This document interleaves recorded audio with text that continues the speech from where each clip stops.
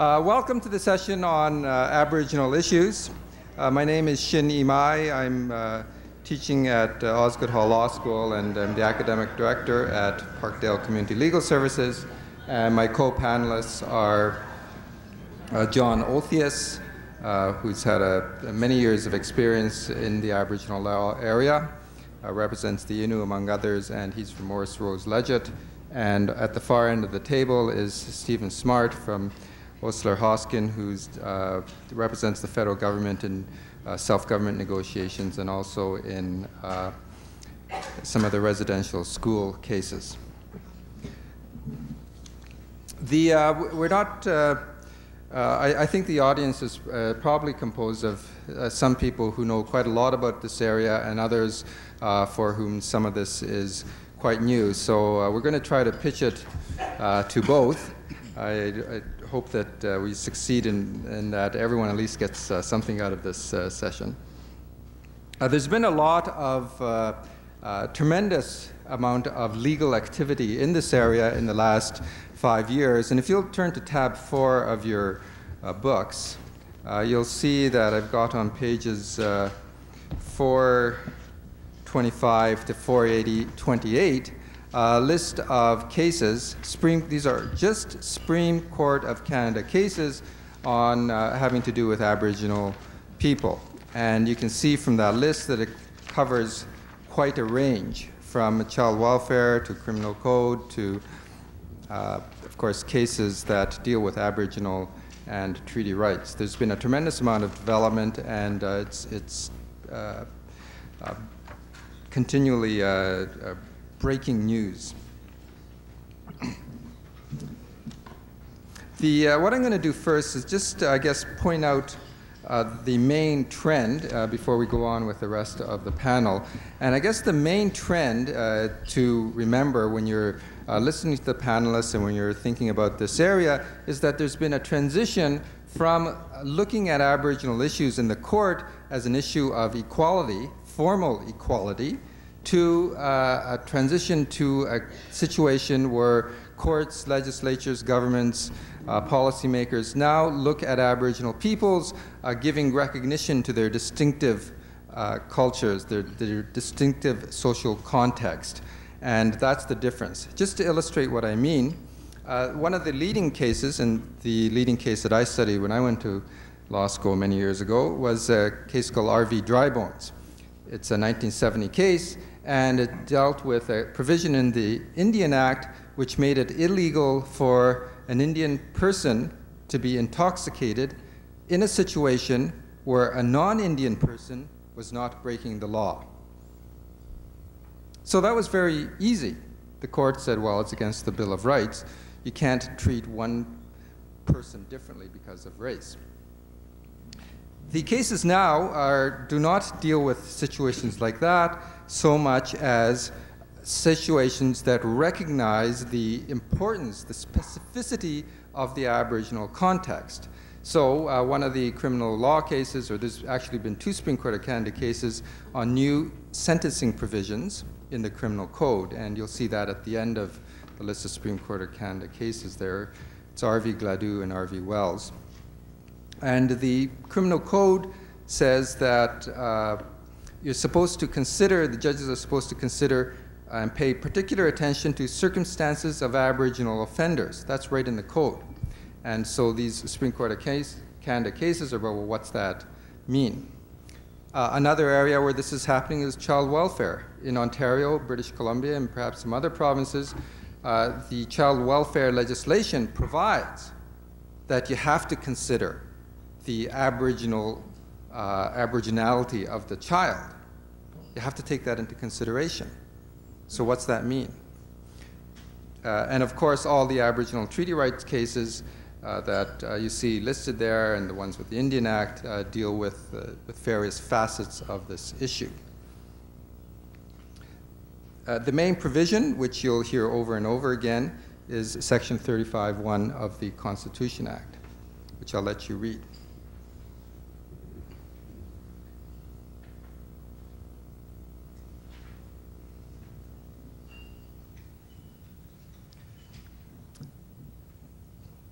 The quote from the secession case is the former Chief Justice talking about the importance of recognizing and the constitutional value of recognizing Aboriginal and treaty rights in Canada.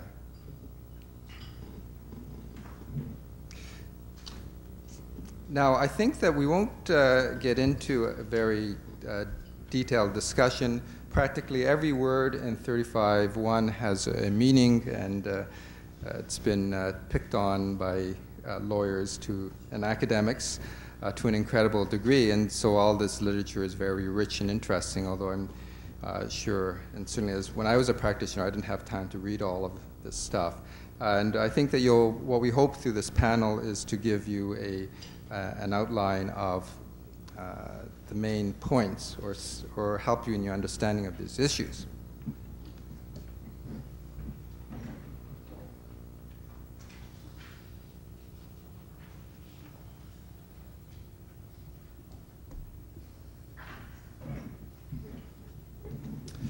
So I've given you the brief overview. Next will be John Olthuis, who will talk about evidence.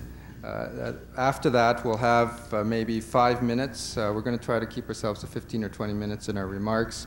5 minutes for 1 or 2 questions, and then we'll go on to a presentation that I have. I'm going to challenge the provincial authority to develop resources on Crown lands. There'll be some questions after that, and then we'll finish off with Stephen Smart, and he'll talk about the self-government negotiations, and hopefully there'll be time for general questions at the end of all of this. Are there any questions? Jeez. Any comments? All right. John?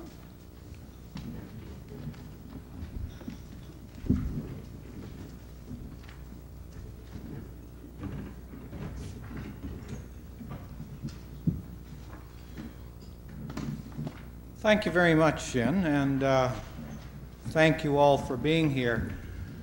The paper prepared by my partner Nancy Clear and myself is at tab 5,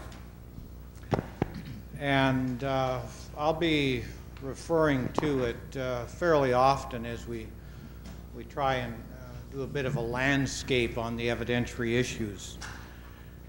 These issues have been of great importance ever since the Supreme Court of Canada decision in Calder, which was the Nishka case, went to the Supreme Court really because the government of the day said there are no such things as unextinguished Aboriginal and treaty rights. The court said there was. It led to the comprehensive claims policy, and it led the Nishka to negotiate, and after 30 years of negotiation, they've reached a treaty now that's officially in place. Paulette case in the Northwest Territories was a similar situation. Evidence about the treaty itself, the court said, well, there's some question about some parts of the treaty. Canada then chose to negotiate, and that's led to a number of settlements, the Satu, the Dog Rib, the Gwich'in settlements in the Northwest Territories. Baker Lake was an Inuit case, an injunction application. The entire thing, that was in '78 before we had Section 35, the entire case took 13 days. The court found there was a serious question to be tried related to Aboriginal title, and negotiations went on, and then you had the Nunavut agreement, and then the Nunavut creation of Nunavut as a government. In Delgamuukw, which I'm not going to say much about, I think you all sort of know, or it's in the materials what Delgamuukw was about, but there were 318 days for presentation of evidence in that case, mostly evidence related to Aboriginal title. And at the end of that, with respect to evidence, the Chief Justice at the time said, and I'm at the bottom of page 6, echoed what the court had previously said, Supreme Court in the Vanderpeet case in '96, that a court should approach the rules of evidence and interpret the evidence that exists with a consciousness of the special nature of Aboriginal claims and of the evidentiary difficulties in proving a right which originates in time when there were no written records of the practices, customs, and traditions engaged in. The court said they shouldn't undervalue this, and if it doesn't conform precisely with the evidentiary standards that would be applied, for example, in a private law torts case, that should not be a problem. And then the Chief Justice at the time went on to deal with oral history evidence. In Delgamuukw at the trial level, the trial judge excluded the oral history evidence. One of the reasons that the trial judge gave is that this was evidence of advocates. It was evidence of chiefs and others who had been for a long time involved in the advocacy of Aboriginal and treaty rights. With respect to that issue, the Chief Justice of the time said at page 7, the law of evidence has to be adapted so that the Aboriginal perspective on their practices, customs, and traditions, and on their relationship with the land are given due weight by the courts. In practical terms, this requires the courts to come to terms with the oral histories of Aboriginal societies, which for many Aboriginal nations are the only record of their past.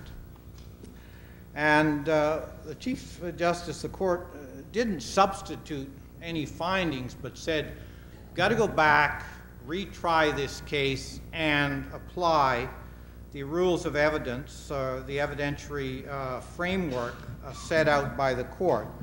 It's going to be interesting to see whether Delgamuukw ends up back in the courts or whether it might be settled through negotiations. I think the issue that has emerged since then is the weight to be given to the Aboriginal oral history evidence.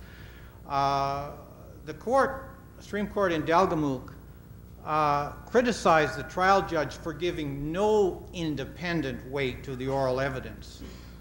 But it also said that the court had to look very carefully at oral evidence before it decides what weight should be given to it.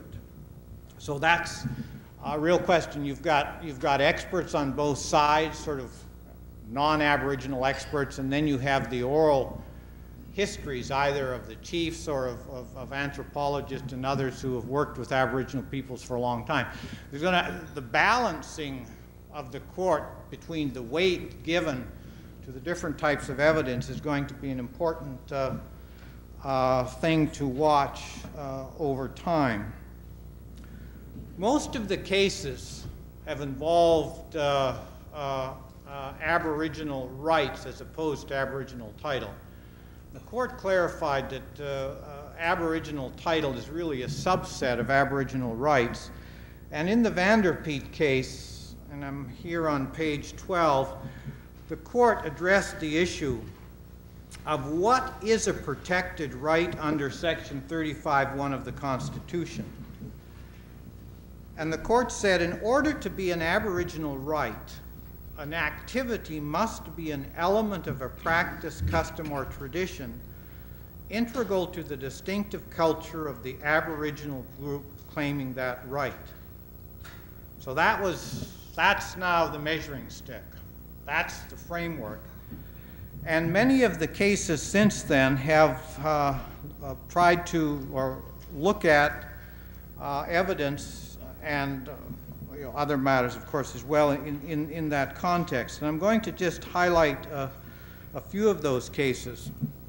In the Jacobs case, BC case, the defendant said they had an Aboriginal right to participate in the importation of tobacco, that was protected by Section 35.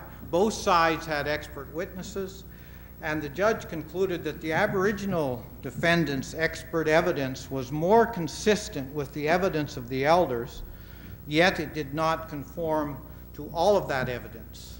The trial judge said this isn't fatal because, at page 14, I must interpret the elder evidence in a manner that accommodates and gives due weight to the Aboriginal perspective. I cannot fulfill my duty by insisting that all the evidence meets standards acceptable to social justice. And interesting, in that case, they found there was an Aboriginal right, but they found that the defendants were not acting pursuant to the Aboriginal right. Then there's a series of cases regarding meeting the evidentiary burden at page 16. There's a Saskatchewan case in which a birth mother of an Aboriginal person wanted to conduct the burial of his body in accordance with Aboriginal practices. And of course, this had to be heard very quickly. The court said there wasn't sufficient evidence that it was, in fact, the burial custom that she was talking about was, in fact, a burial custom of the Onion Lake First Nation that amounted to an Aboriginal right. And in commenting on the Van der Peet test, the court said the analysis that there must be has to be extensive. And this has been a theme throughout the cases. In the Watt case, Aboriginal person living in BC, convicted for cultivating marijuana, said, I've got a right to stay in Canada, an Aboriginal right. Federal court sent it back to the adjudicator, and the court noted that there has to be very substantial evidence to address this issue, including the precise definition of the right claim, the existence of the historic practice upon which the right is based, and the relationship of that practice to the culture of an Aboriginal people in Canada. So the courts have been saying there's a very high standard here to be met in meeting the Van der Peet test. With respect to Aboriginal advocate evidence, I've mentioned that the Chief Justice in Delgamuukw criticized the trial judge for excluding that, saying, on the basis of this rationale for exclusion, the Aboriginal claimants who record their past through oral history are in the dilemma of never being able to establish a historical claim through the use of oral history in court, which is very true. And that's for either chiefs who have long been advocates and come forward and give evidence, or non-Aboriginal experts or Aboriginal experts of another kind. There's some cases there. The Lac La Ronge case, page 17, which was a treaty entitlement case, which the court, I think, probably fell into this error of excluding evidence from Aboriginal advocates, although it's not clear because there was some analysis of the judge there that the Aboriginal witnesses were using current language as opposed to actual language that would be used at the time. Now, there's a very interesting set of cases, hunting and fishing cases, and the BC courts have been going one way on this and the Quebec courts another. The BC, interesting case, Seaward case in BC, page 19, the court there said that the evidence did not establish that hunting with a light at night was a crucial element of the distinctive culture of the Aboriginal person. However, the court said the evidence did establish there was an Aboriginal right characterized as an unrestricted right to hunt deer for food and ceremonial purposes. But the evidence was found not to establish that the activity of hunting at night had reached the level of being a preferred means, which of course is part of the justification test that was first set out in Sparrow. So the court says the applicants failed to show unjustifiable interference with an Aboriginal right. So there's a lot of evidence involved in looking at that. Quebec court in Saint Denis, a similar situation, hunting moose with a light at night, the court said that was an unjustifiable interference with Aboriginal rights. And then in Mongrain, very interesting, and from the point of view of an Aboriginal an Aboriginal practitioner, a very refreshing decision of the court, where the court said that Algonquins in the region had Aboriginal hunting and fishing rights for food purposes, and that they were entitled to use all modern means available to carry out their hunting and fishing activities for food purposes, including using lights. The court also said that judicial notice could be taken of the fact that Aboriginal people have the right to fish and hunt for food purposes. But the court said that's only to hunt, fish and hunt for food purposes. It doesn't extend to the right to harvest for ritual and social purposes or for commercial purposes, which the court said we're going to have to, look at the evidence here. Now, in terms of an Aboriginal person that comes to you and says, well, the provincial regulation says such, I hunted with a different type of gear or whatever. I mean, telling that person, look, if we're going to defend this case, we're going to have to go back to pre-contact practices of your people. We're going to have, many, many experts. This case is going to go on for months and years. I mean, they throw up their hands and say, well, my God, I've just been out fishing, which is a very normal kind of reaction. You say, no, pre-contact evidence is the important thing here. So it would be very refreshing if the courts would follow, and obviously this will end up in the Supreme Court. The Supreme Court will follow what the Quebec courts have said and not what the BC courts have said. There are a number of cases as well at page 20 on the commercial or non-commercial trading variety. And of course, these are going to be very important as well as Aboriginal people try to get involved in the modern economy and try to say, well, these practices are an extension of what our people did. And again, you have to go pre-contact. The courts are looking for an enormous amount of evidence if you're saying, no, commercial activity, say in fishing or trading, was part of what our people did pre-contact.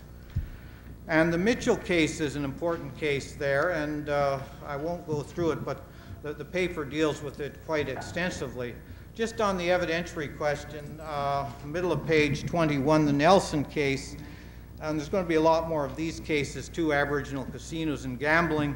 The court said these were people charged with having VLTs. They said it's an Aboriginal right because our people used to gamble, and so on and so forth.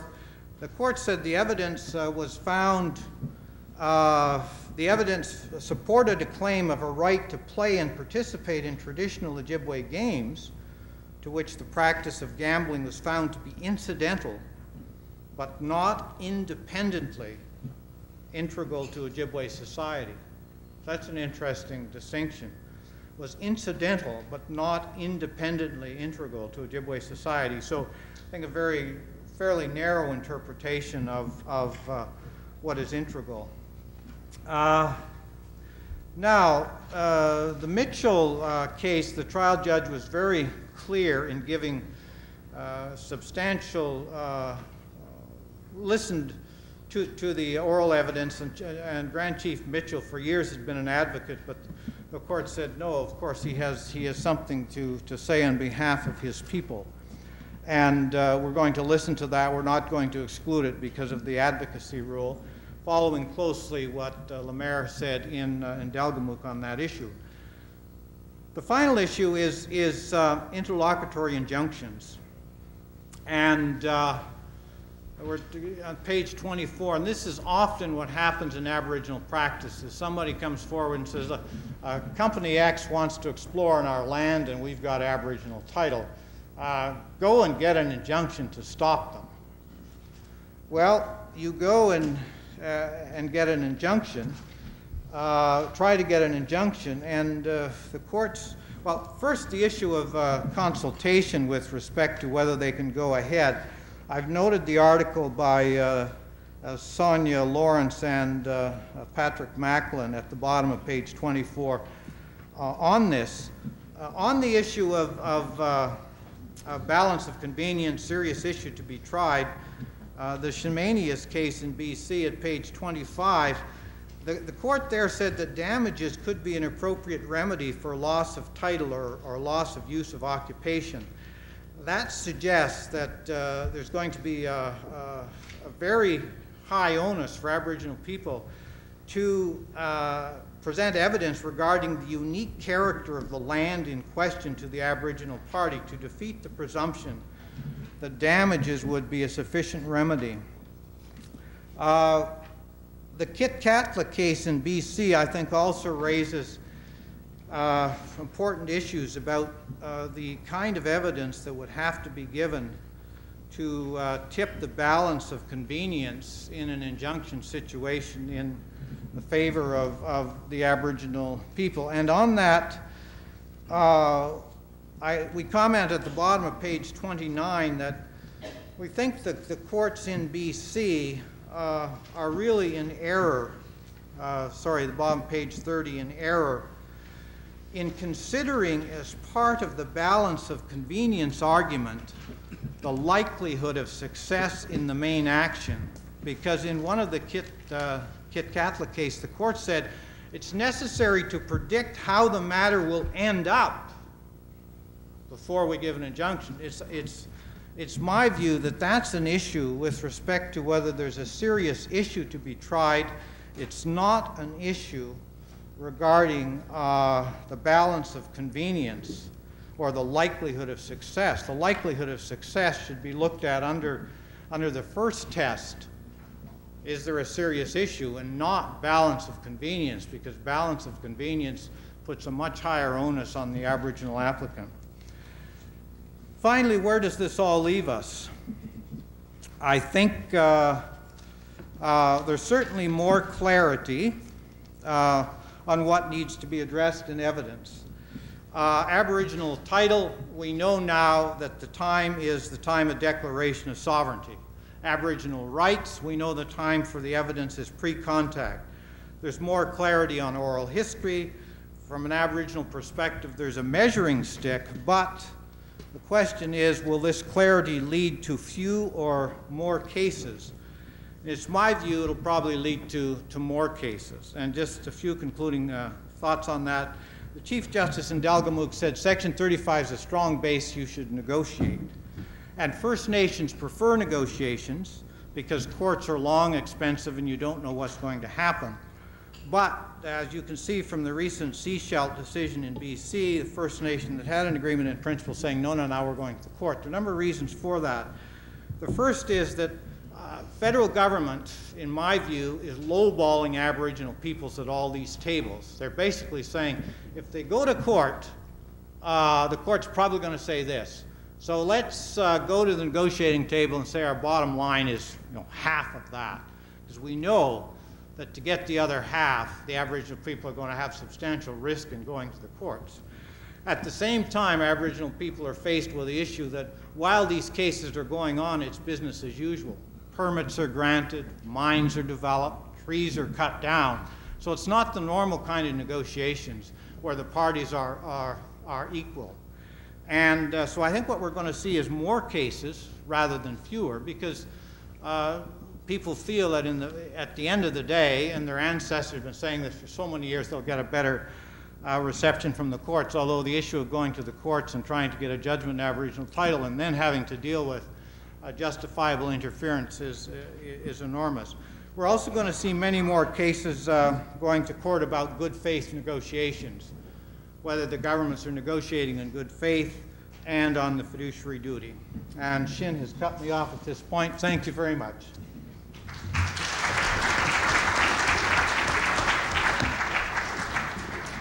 Thank you, John. It's a very complex area with a lot of complex law and sociology and anthropology.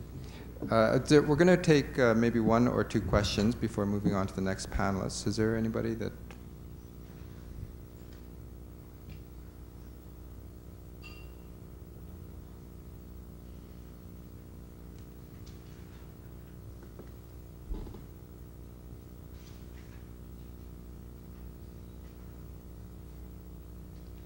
Well done, John. I guess you get a prize. Yeah. Okay, well, we'll just go on to the next speaker. That's me.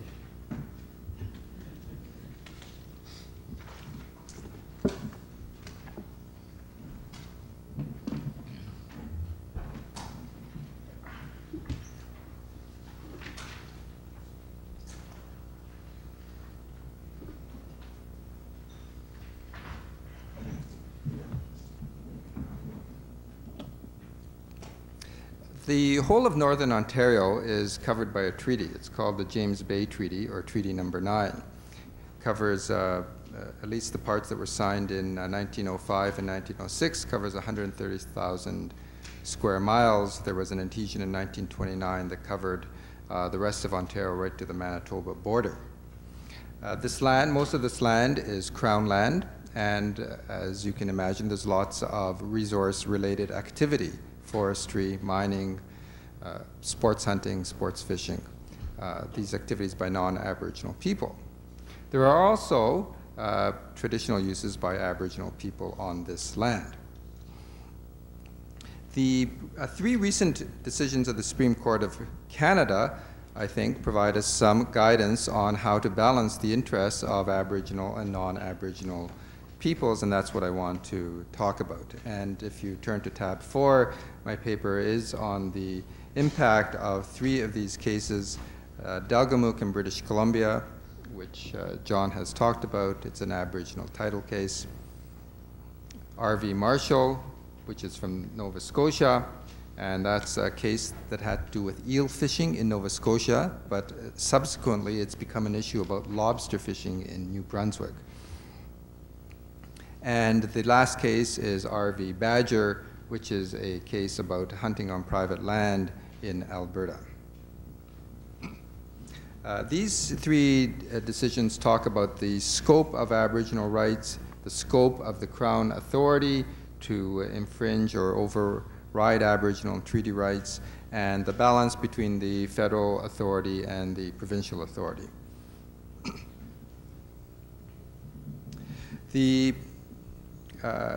So let's look at provision in Treaty 9. What did the treaty say? Well, it's part of a series of numbered treaties that stretch from Ontario through the prairies into the Northwest Territories, and they're very common. In return for a surrender, you can see here the surrender clause, purported surrender of all of the Indian interest in the territory covered by the treaty, the Indians were given a signing bonus of $8 each, and then at that time, and subsequently $4 each per year, per individual, and there's still ceremonies around giving out of these $4.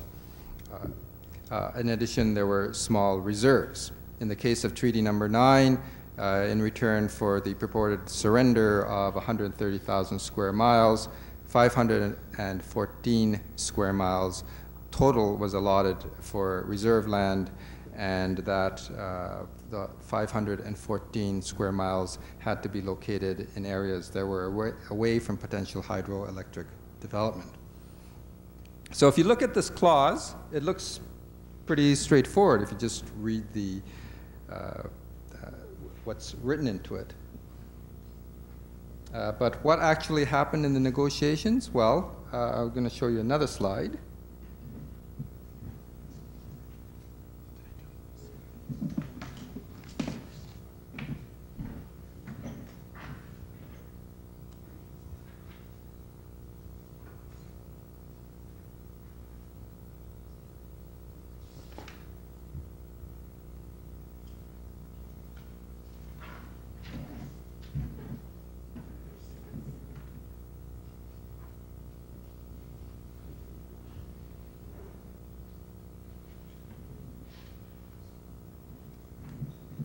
Okay, for those of you that are having trouble in the back, I'll just read it out.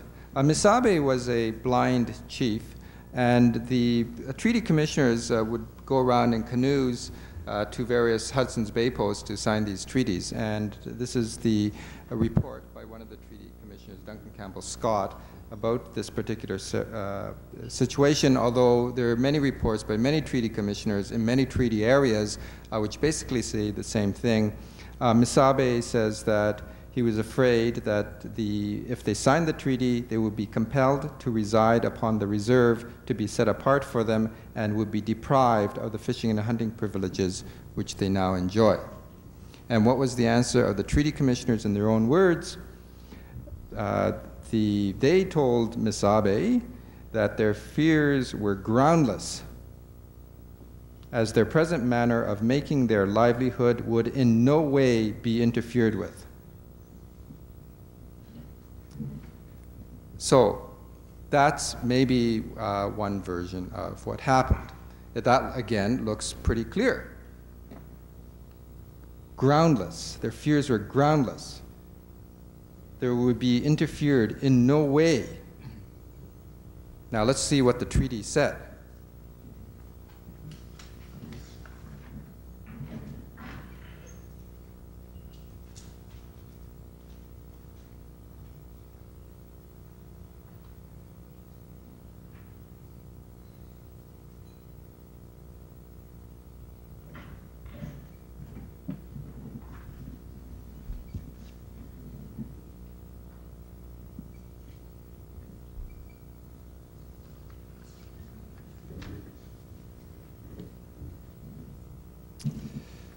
This is a great one for first-year law school classes. So, what did they get? Well, according to the written version of the treaty, and this treaty had been negotiated before they set off in their canoes between the provincial and federal governments, and they weren't allowed to change a single word of the treaty. And surprise, surprise, they went to a dozen communities and they came back. All the chiefs signed their X's on the treaty and not a word was changed. And this is the wording. So you can see that it says that they're going to have the right to pursue their usual vocations of hunting, trapping, and fishing throughout the tract surrendered. So this is the whole of the 130,000 square miles. Okay, so that sounds like the first, the reported negotiation. But this is where your law comes in. Where the fine print, well, there's two areas of fine print. It says, subject to such regulations as may from time to time be made by the government of the country.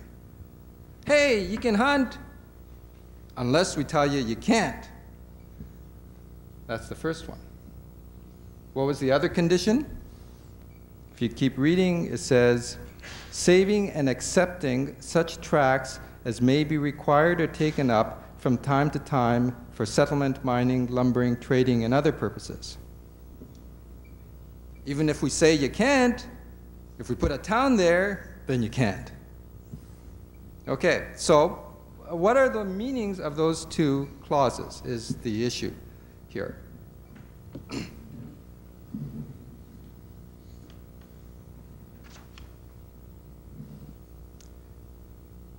Now, if you ignore the previous slide, if you ignore the report by the Commissioner of the Negotiations, if you ignore the oral history of the Aboriginal people about what happened, then, and you just look at this written pre-prepared text, it looks like it's pretty unfettered on the part of the Crown in terms of taking away from the hunting, fishing, and trapping rights off reserve, that is not on the reserve, but off reserve for Aboriginal peoples. However, the situation, I think, is not that simple. And the first clause, the government of the country clause, has been interpreted. And I won't go into, in the next part, as I walk you through the points, I'm not going to have a lot of legal authorities. It's in my paper, and the academic articles, the Supreme Court of Canada cases, and other authority will be in there. So I won't be citing them as I go along, just in case you think I'm making this up. Okay, so there's two basic issues around the government of the country clause. Is there unfettered authority for the government to make regulations which will be contrary to these hunting, fishing, and trapping rights? That's the first issue. Second issue is, which Crown has the authority to do it? It doesn't say in there.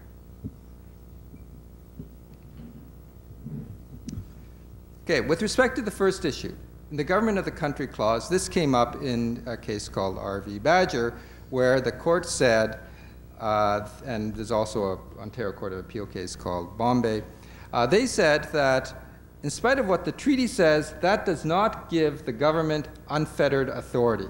that to use that clause, the government has to meet something called the Sparrow test. And though many of you may know this, just to briefly run through it, what that test says is that in order to infringe Aboriginal treaty rights in Section 35(1), if a federal law is going to infringe those rights, that law has to, first of all, be there for a valid purpose. And secondly, it's got to preserve the honor of the Crown. So it can't just willy-nilly infringe Aboriginal rights. If it's going to infringe, and it can do so unilaterally according to the court, if it's going to infringe, it has to justify itself. So broadly analogous to Section 1 charter analysis, in the sense that you can have an infringement, but what considerations do you take what do you take into consideration in order to infringe? Those are things like, did you consult? Did you infringe the Aboriginal right as little, or treaty right as little as possible? Is there compensation when that's appropriate? Those kind of things. You know, that show that the government is acting in a way that's mindful of the honor of the Crown and the treaty right. So it's not unfettered. They got to jump through some hoops in order to do that. That's the first thing. The second thing is which Crown? Okay, government of the country. Is that the federal and provincial Crown? No, it's just the federal Crown. So, and in fact, this is undisputed, that the provincial government right now can't set limits on Aboriginal hunting for treaty rights to hunt for food, that those are done by federal regulation. Okay, so let's go on to the second one, the tracts taken up clause. If the same logic is followed, and I do provide authority for this in the paper, in terms of the tracts that can be taken up for mining, settlement, etc., can that be taken up unilaterally with unfettered authority as the provinces have done in general? The answer would be no, that they have to at least meet the Sparrow test, which means they have to sit down with the Aboriginal groups, figure out what they're doing, provide compensation if they're taking away these rights, ensure that the interests of the Aboriginal peoples are protected. Those types of things have to happen. And again, there's been a couple of cases, both in Ontario and other jurisdictions, that have said this about this clause. The second thing is which level of government can do that.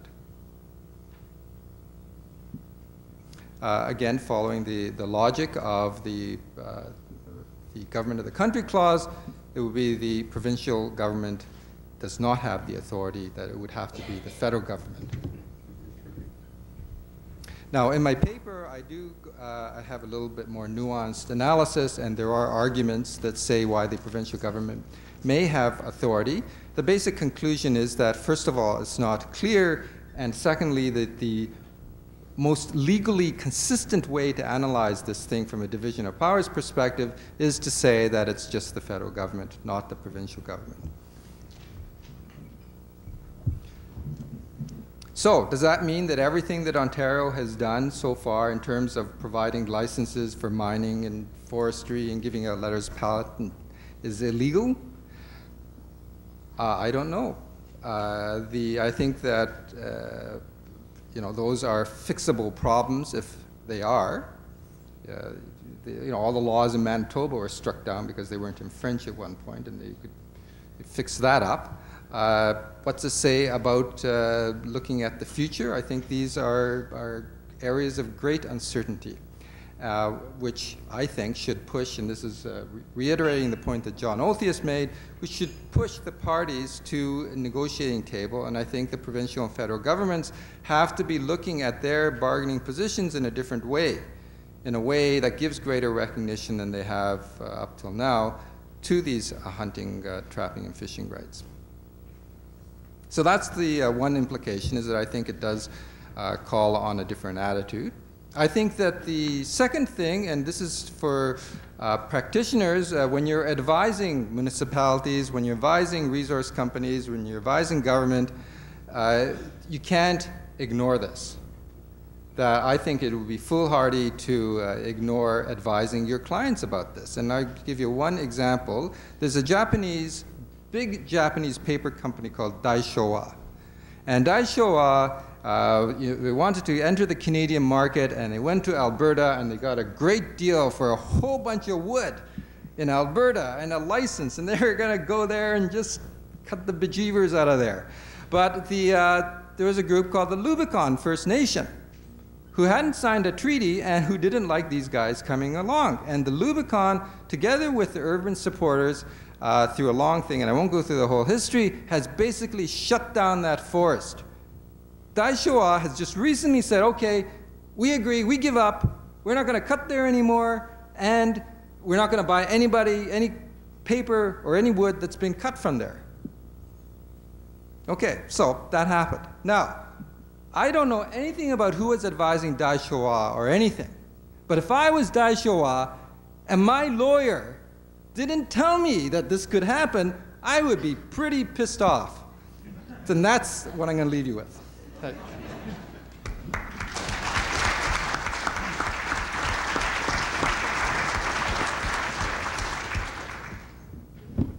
Okay, a few minutes for questions before we go on to Stephen.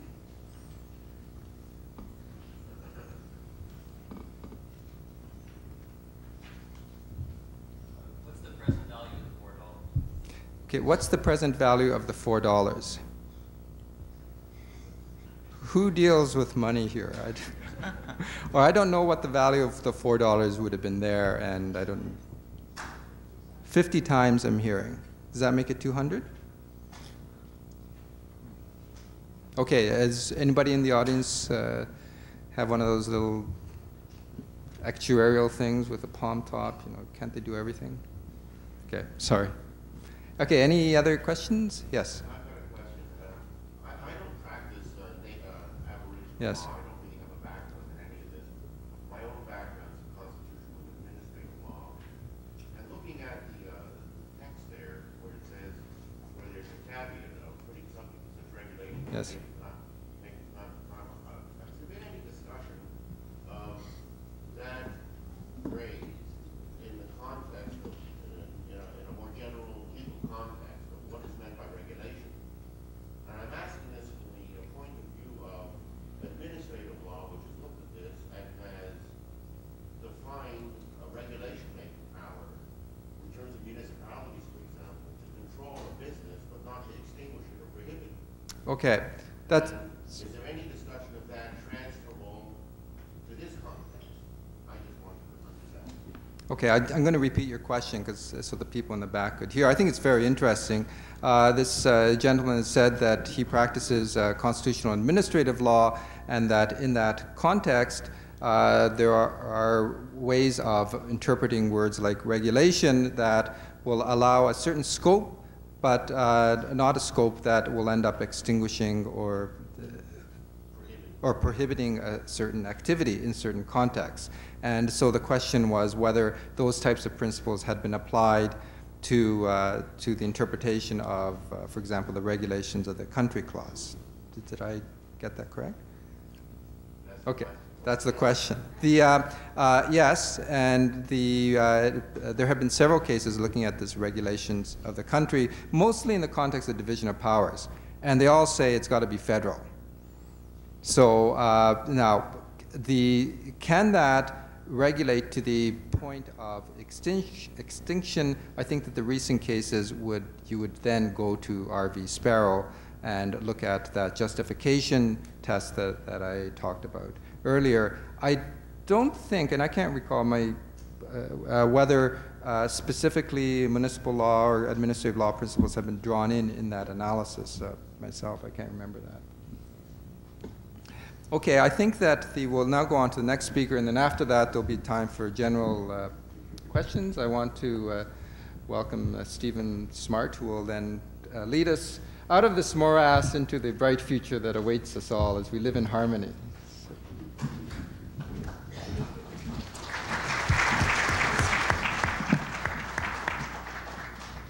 Thank you very much, Shin. It's a pleasure to be here. I do want to acknowledge the support I had from Jacqueline Code in writing the paper, which you will find at tab 6. I hope this is something that happens to everyone in this audience, having been faced with the requirement of doing a paper, Jackie came to me and said, "I'd like to help." This was good news because she is one of our very bright lawyers in our legal research department, and also had clerked in the Supreme Court of Canada and clerked at the time that the Delgamuukw case had gone through that court. So indeed it was a very pleasurable experience for me to have her assistance on the paper. I just want to tie in, John talked about the importance of oral evidence, just a little minor digression before I get into self-government. Shin then put up part of the James Bay Treaty. That's the treaty area that I spend a lot of time in, Treaty 9, which is the top third of the province of Ontario.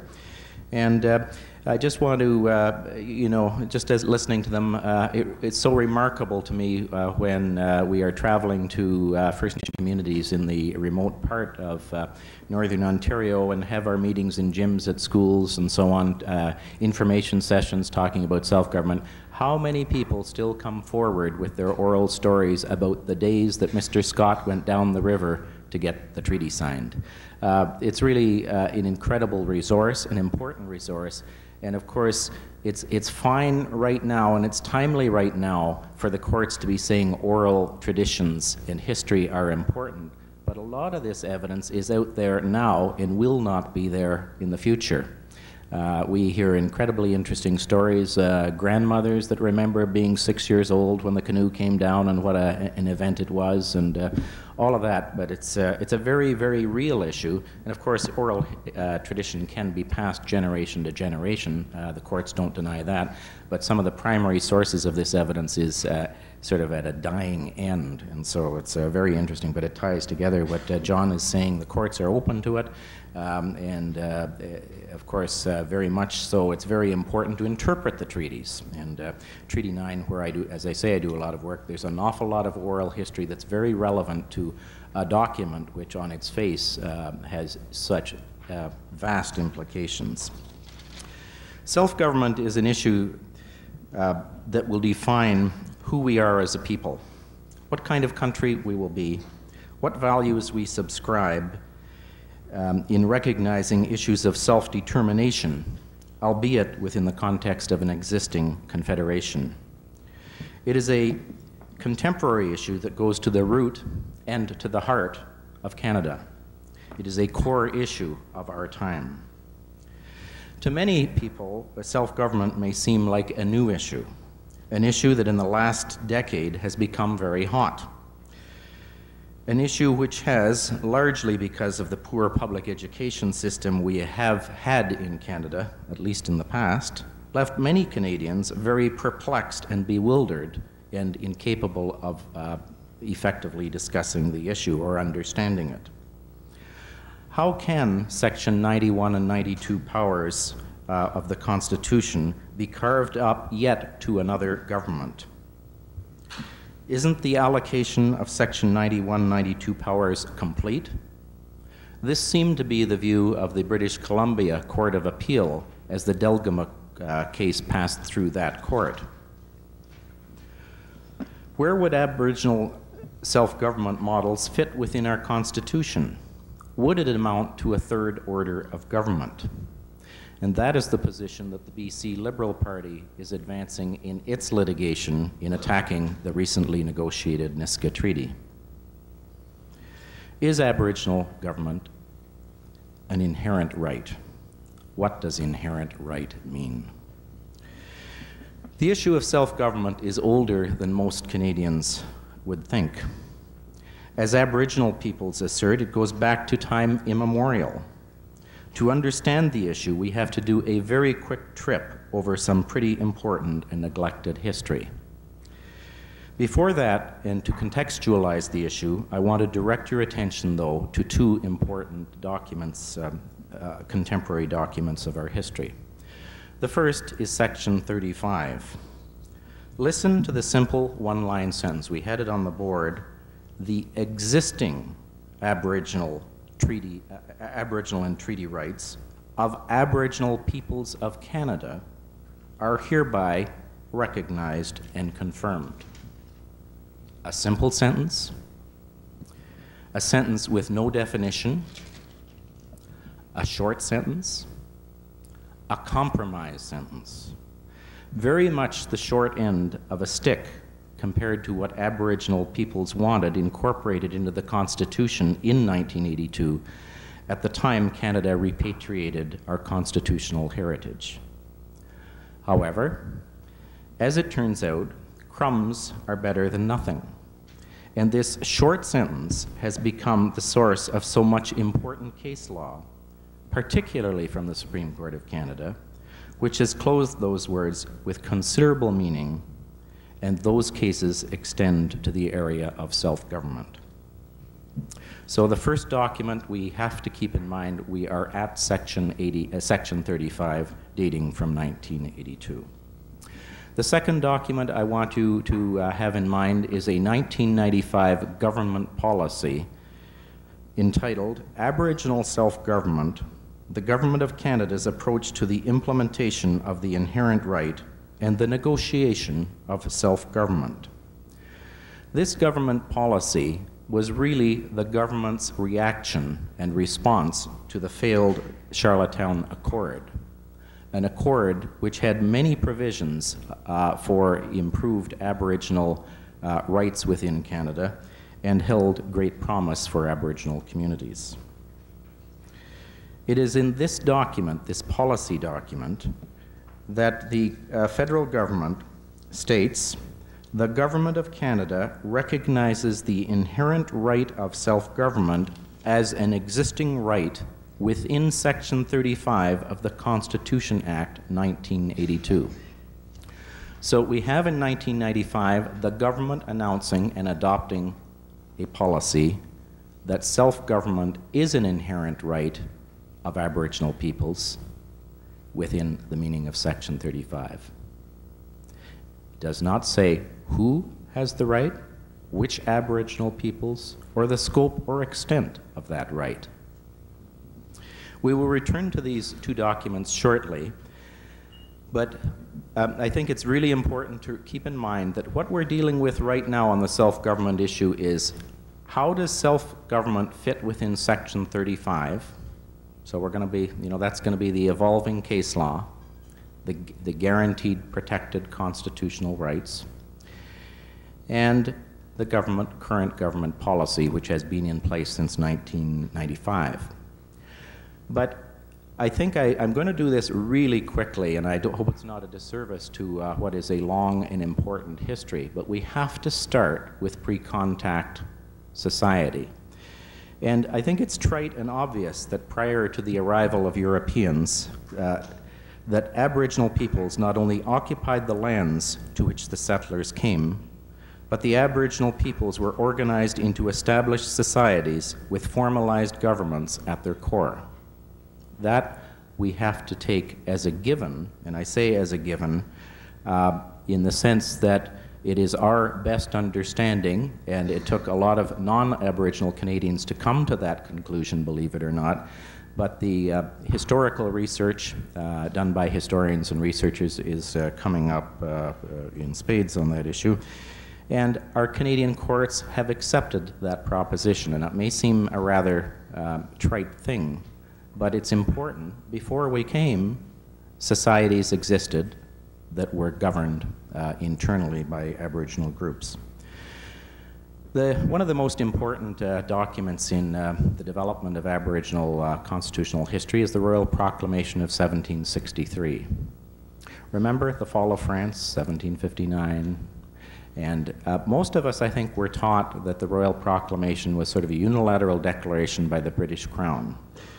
And the idea behind the Royal Proclamation, and I'm being very simple here, was really to draw a north-south line so that settlers would be living to the east of the line, the border, and this line went through a good part of North America.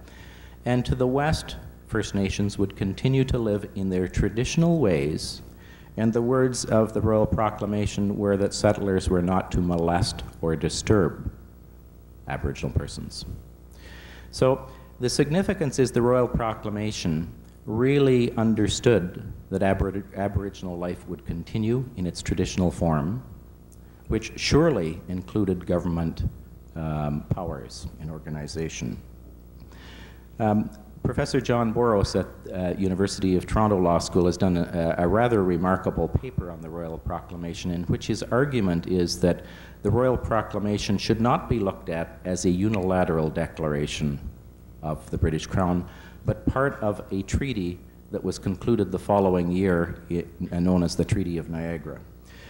So the significance is, however, that at the time there was a recognition by the Crown of the independence of traditional Aboriginal governance. And that began the very significant period of treaty taking, treaty making, whatever you want to call it, that went across the central part of Canada. In the earlier stages, there were what was called the Friendship Treaties in the Maritimes, but Ontario, Quebec, and the Prairies were dealt with by the process of treaty making. And the significance of a lot of the treaties, and some of them were early, some of them predated the turn of the 20th century in the late 19th century, some of them were at the very beginning of the 20th century, and some went up to in the case of Treaty 9, there were some adhesions to the treaty around 1929, 1930 to add to the big land base that had already been obtained in 1906. But the significance is that these were treaties that were obtained in many cases on the basis of a nation-to-nation relationship. If not nation-to-nation, government to government. And there may be some quarrels sometimes as to whether we were dealing, whether Canada was dealing with nations or governments. But the significance was there was a real understanding that what we are dealing with are a people that are organized and do have a society and have power to enter into treaties. And I think in our generation, that's what we're facing with, is the great increase in knowledge of what these treaties were all about, because most of us grew up in a system that really provide us with no information of the significance of these treaties, how they were negotiated, what they meant, and the fact that they are more than just a piece of paper with some signatures. They are very solemn and enduring obligations of the government to Aboriginal people. So we go through these treaties, and I think there are just a few points to make. Number one, they recognize, because we are negotiating, I'll use the word negotiating, and Shin has said it was hardly a negotiation, it was just getting signatures, but we were obtaining surrenders of vast amounts of land in exchange for very modest financial benefits to First Nations. But we were dealing with First Nations, and we were dealing with them as a collective entity that obviously had some form of governmental power. Now, the next part of Aboriginal history is perhaps our saddest stage, and most people figure the date 1876 is the key, but in fact there were pre-Confederation statutes that equally dealt with an assimilationist attitude of control over First Nations. But 1876 is the first Indian Act passed under the BNA Act, so it was Johnny MacDonald's first exercise of power in creating the Indian Act, and of course it's gone through many amendments. Some of them, as it went on, tightened the noose around Aboriginal communities, and finally in 1951 some of the more horrendous provisions were repealed. But nevertheless, from the discussion of self-government, the implication was the government imposed a statutory act compelling First Nations to order themselves by way of government by band council, an elected band council system. No negotiation, no discussion. This is the way it's going to be. You're going to have your band council, and we are going to control the laws you may create. Now, just think of the Sparrow case and justification. None of that. This is just straight, this is the law. And of course, this history of assimilation went from, if we use 1876, we're just dealing with that right now in trying to undo the Indian Act as it applies on government issues. So, I guess one of the issues is that throughout this rather long period, many First Nations have been compelled to have a form of governance that is told, explained to them, or imposed on them. Accordingly, what does that mean? Do they have an existing right to self-government? Because by the time of 1982, some of them have spent 100 years under the Indian Act with a band council that was ordered by Canada. So you can see some of the problems. On the other hand, something that's imposed, not negotiated, not consented to, how can you say any rights were surrendered or extinguished? And in spite of the Indian Act, many communities were able to carry on some aspects of traditional governance, although in much modified forms. I just want to, I'm going to move very quickly because of the time.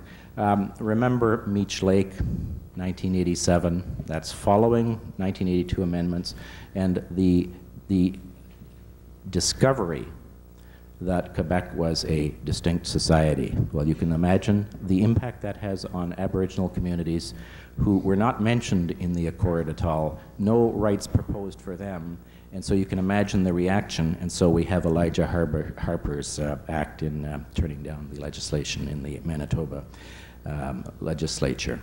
We then get to the Charlottetown Accord, a very high point in terms of the development by Canada and the provinces to create Aboriginal rights. That accord, in fact, would have recognized Aboriginal self-government as an inherent right. It would have stated in it, and did so state, that it would be a third order of government within Canada. Of course, it went down the tubes, and that was 1992. So here we are in 1992. We're back to Section 35. So that is our hallmark section, in spite of all this political and constitutional work. Now, the inherent right policy, I'm going to have to move pretty quickly, recognizes inherent right of self-government as an existing Aboriginal right under Section 35. As I've indicated, it doesn't define it, doesn't say what it means or which Aboriginal groups have it. Is it all 600 First Nations in Canada? Is it collective groups of them? It doesn't say. What the policy says, it's time to lay down the rhetoric. It's time to work towards and negotiate practical and workable self-government arrangements. And I think the government obviously recognizes that every First Nation community, every tribal council, every confederacy has different circumstances, and so self-government will be negotiated on a unique basis to each community. There will be no one-size-fits-all.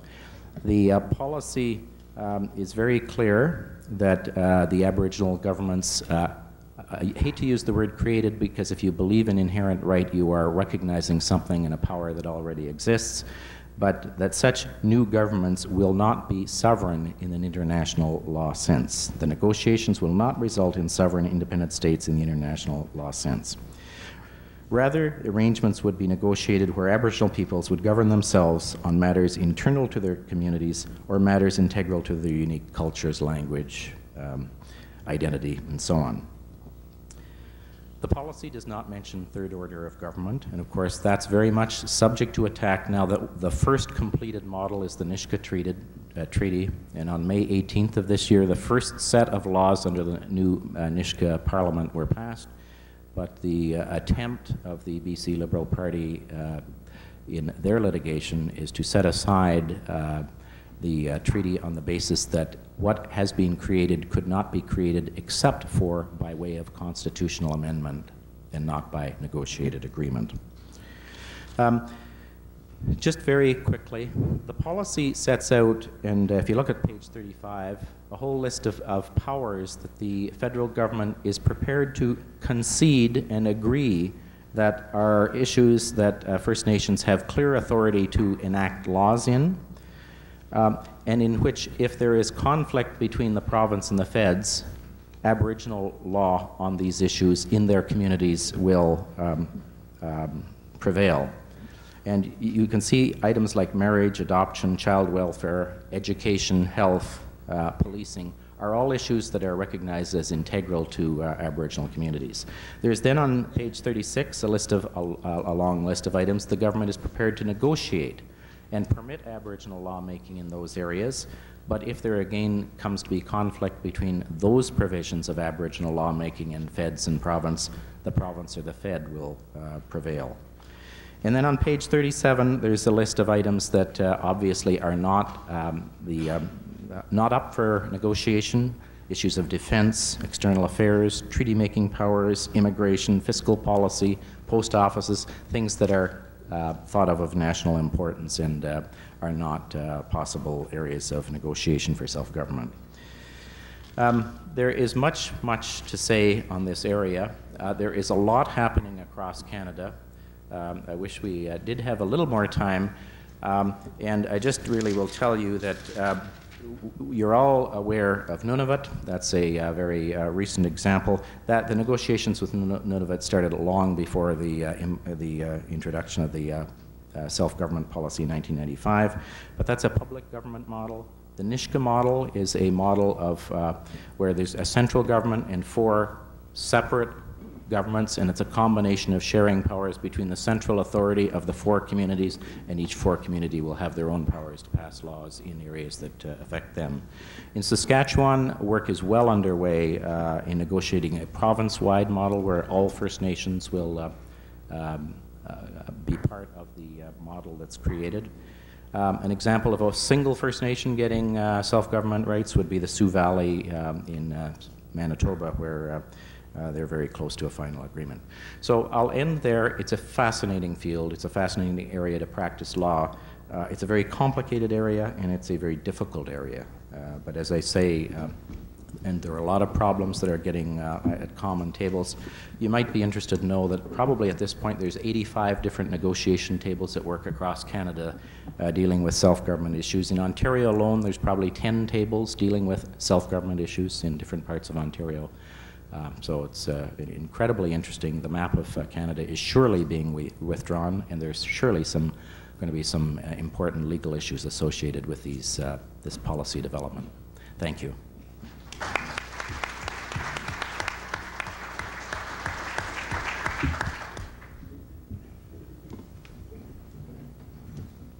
Thanks very much, Stephen. I'm sure you have lots more to say if anyone wanted to ask you a question about any of these specific negotiations. We have around 10 minutes left here for questions or comments. I would ask that if you are, just for the sake of the audience, because it's not mic'd, if you could stand up and try to speak in a loud voice, and then I'll, or one of the panelists will repeat back the question so everyone can hear before we answer. So.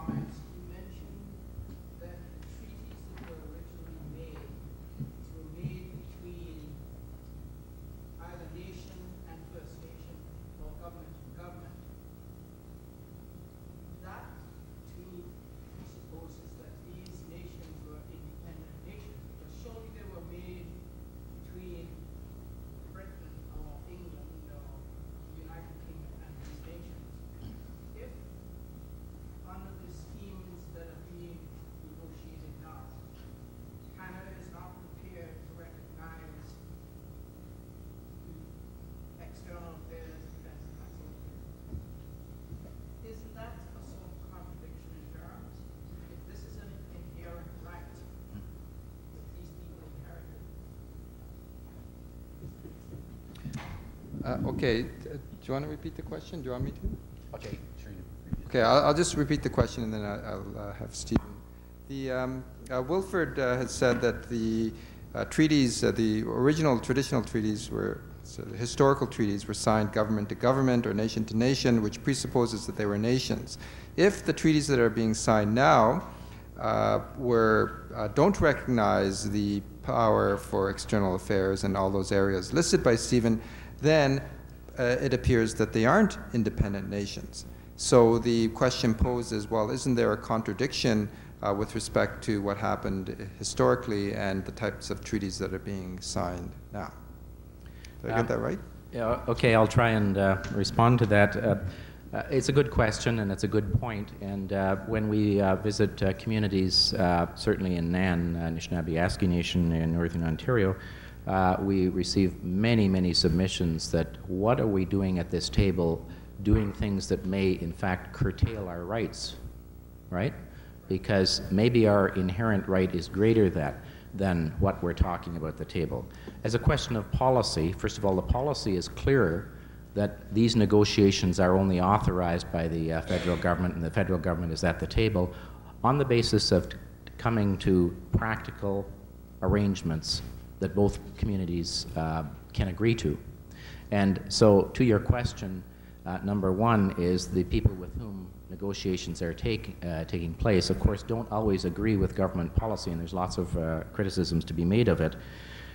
However, what may happen is that some of these agreements that are reached, which are practical arrangements, and which may come into law either in different ways, by way of contract, by way of modern-day treaty, because there's provision for making these modern-day treaties, or by way of legislation that authorizes the agreements that are reached. And so the real question, I think, apart from the nice question you've asked, is, are First Nations in any way curtailing their rights? But the agreements are all very clear, and First Nations are the first to be very careful on this point. All of them make it clear that nothing in these agreements are abrogating or derogating from whatever constitutional rights they may have, which, if it is an inherent right, may exist at a greater level than the agreement itself. But so we've got a mixture of ideology, which is expressed in your question, and important, more than ideology, some real views that many First Nations have. Many First Nations, or I should say some First Nations, wouldn't participate in these provisions just for the very question you raise. They feel that, and maybe quite rightly, they are curtailing their powers by doing so. But John, I'll bet you have something to say about that. Well, yes, I sit on usually the First Nations side, or always on the First Nations side in the self-government negotiations. And Canada's policy on paper, in my view, is fairly deceptive. And if you look at the list that Stephen has talked about, education is in the realm of First Nations. Well, a very practical example. I'm dealing with negotiations in Labrador now with the Innu people on their right to educate. It's subject to, and this is a federal and provincial government position, subject to the Innu meeting provincial curriculum standards. It's subject to accreditation of teachers by provincial accrediting agencies, and you can go down the list. So just as, you know, in Treaty 9, they said, oh, we can fish and hunt. Well, great. But the small print says, oh, by the way, those subject twos are still there, and it's not just for the big issues like external affairs. It goes down to all the issues. So for the Innu, and for many communities, the issue is we have teachers in these schools who don't speak English. The kids only speak Inuiamun language. And you're saying that in order to have a school system, we have to have teachers accredited by your body. And the Nisga'a Treaty doesn't settle that. The Nisga'a Treaty says there may be an accrediting agency set up by the Nisga'a people if that accrediting agency meets the provincial standards. So in effect, Canada's implementation, I'm suggesting, of the inherent government is a delegated authority. It's not going to give content to Section 35. What it is, from the government approach, and I think the courts have said something different, Steve and I, but Section 91 and Section 92, the education authority of the provincial government, in my view, does not extend to Aboriginal peoples. Their education authority comes from Section 35, but in negotiations, governments are not taking that position. And I can go down the list. So the only agreements that are actually being signed are agreements in which, for the most part, federal and provincial standards and regulations have to be met. On the conflict and paramountcy issues, in most cases, federal and provincial laws have to be paramount, or the federal provincial governments won't sign these agreements. So, and that's why many First Nations are saying, to heck with those tables, let's go back to court and have the courts give some firm direction as to what governments have to do at the tables. So now that's we can carry on this debate, but that's my view of being at these tables for many years and sharing the frustration of the First Nations people over these very practical issues. We have to have teachers that don't speak the language of our kids, as opposed to, and you call that the expression of the inherent right of education? Well, nonsense. And I agree, it's nonsense. I can hardly wait to have a discussion with John, because I'm involved in some education discussions in Northern Ontario, and certainly we do not subscribe to the same principles that he's advancing in his negotiation, but it may vary table to table too. There certainly are some problems with federal policy, and it's evolving, and you know, believe me, if we think the policy is there and we all understand it, we all invent it every day we're at the table, because we're answering questions or asking questions that are not clear in the policy itself. Of course, provincial governments are at most of these tables too, which adds a whole new dimension. Except in Ontario. Except in Ontario. We won't talk about Ontario. Well, thanks very much. I think that draws our session to a close. Thanks for that last question, Wilfred. And if you want to ask questions afterwards, you can come up, and the three of us will be available.